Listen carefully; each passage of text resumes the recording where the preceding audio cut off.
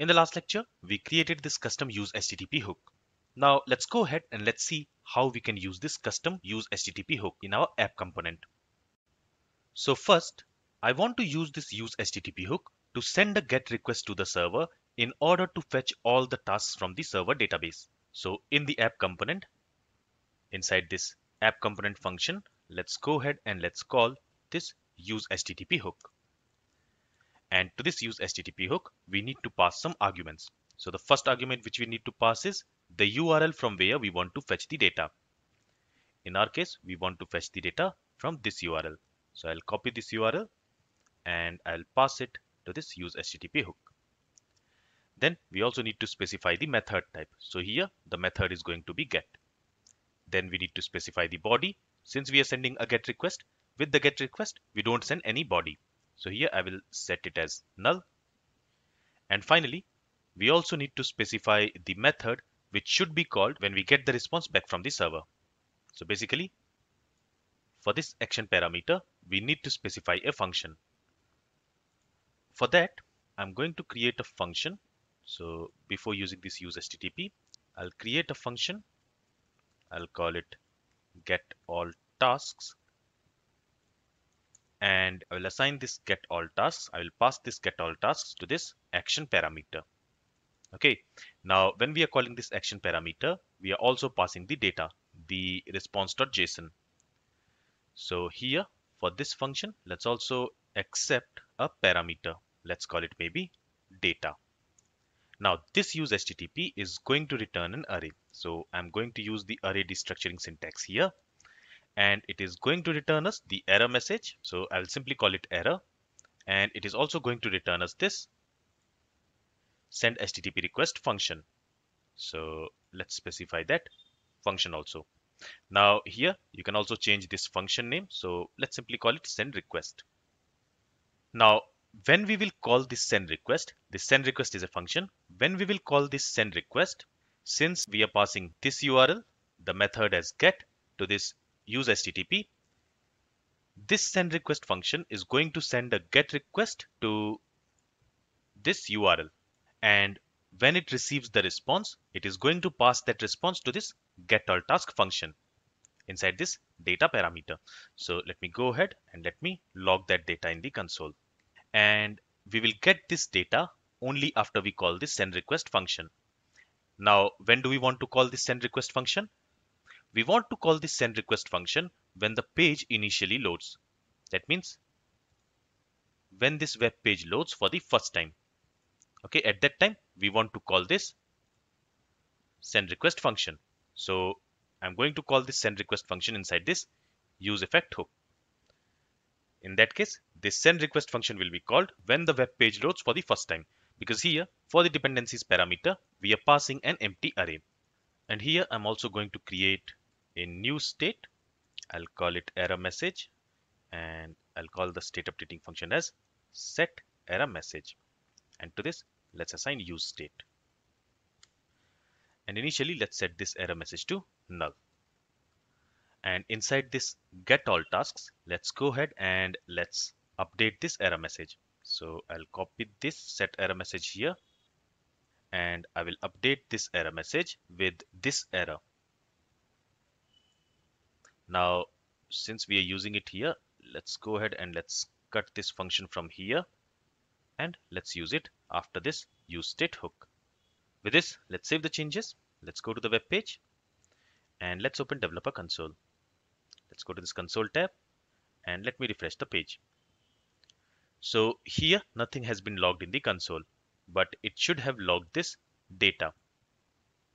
So for some reason, we are not receiving this data for this getAllTask function. Let's go to this useHttp hook. And there, the reason is here we are sending a GET request. And with the GET request, we do not need to send any body. And for the body, here from this app.js, we have passed null. And we are passing this null value to this json.stringify to convert it to JSON. So here we are trying to convert a null value to its JSON format. And that's why we have some problem here.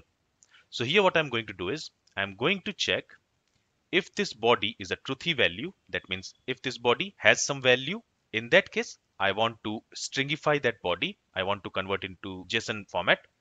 Otherwise, I simply want to set this body with null. With this, let's save the changes. Let's go to the web page and let me refresh the page. And now you can see a promise has been logged here. And this promise is a pending promise because from here we are returning this data, and to this data we have assigned response.json, and this response.json returns a promise, and we are trying to log that promise here. But this promise is not resolved yet. Once this promise will be resolved, on that promise we can use then method to handle the resolved data, right? So this data is going to return a promise. On that promise we can call this then method, and this then method will be executed. The callback function of this then method will be executed when that promise is resolved. So now we can move this console.log statement inside this callback function of this then method, and this callback function is also going to receive the actual data. So let's call it maybe tasks, and let's go ahead and let's log this tasks. Let's save the changes. Let's go to the web page, and now you can see that task object has been logged here. Now here, instead of logging this task in the console, we want to display it in the web page. Let's go back to VS Code and let's write the logic for that. So what I'm going to do is I'm going to create an empty array. I'll call it task list. Then I'm going to use a for in loop. So here let's create a variable. Let's call it key in tasks. Now what do we want to do for each iteration? For each iteration to this task list array, we want to push a new element. For that we can use this push method, and this element is going to be an object. For this object we want to have this ID property, which we want to set with this key value, and we also want to have a value property, which we want to set with the value of that key. Okay, so this should be tasks. So here this ID property will be assigned with this value, and the value property will be assigned with the actual task detail. So basically this string value.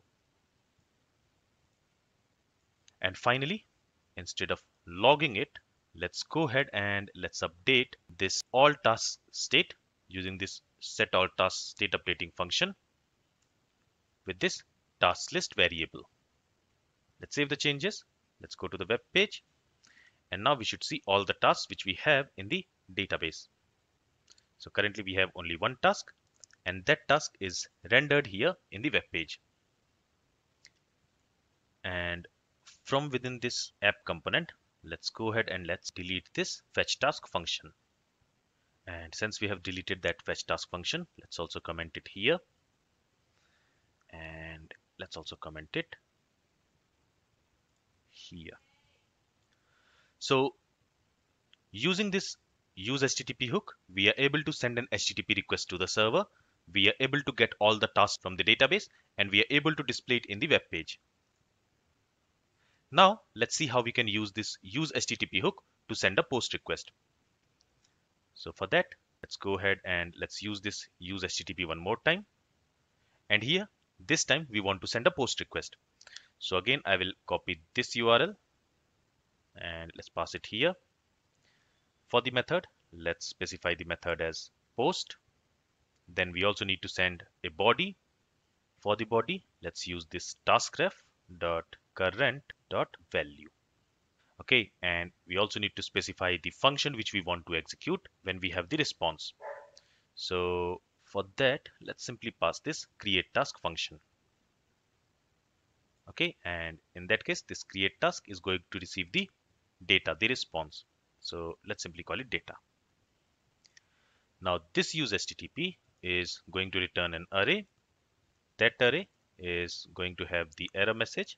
Let's call it error message, or let's call it error post, because here we are sending a post request.